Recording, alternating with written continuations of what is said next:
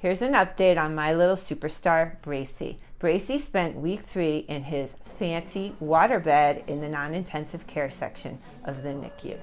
He's awake now a lot more and looking around with his big eyes, and he continues to practice his like funky, jerky movements. I'm going to start to call it the Bracey dance. Babies don't usually develop the reflex which allows them to breastfeed and breathe at the same time until week 34. Bracey has started sucking. He did it yesterday for about 10 minutes.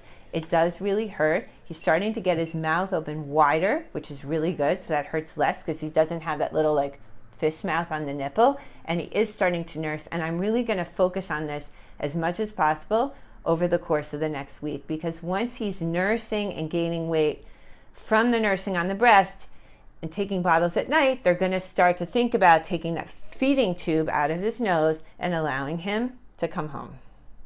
Bracey had been gaining weight so quickly that the NICU doctors slowed down a bit on the increases in his food because they just don't want to overwhelm his little body. This is routine practice.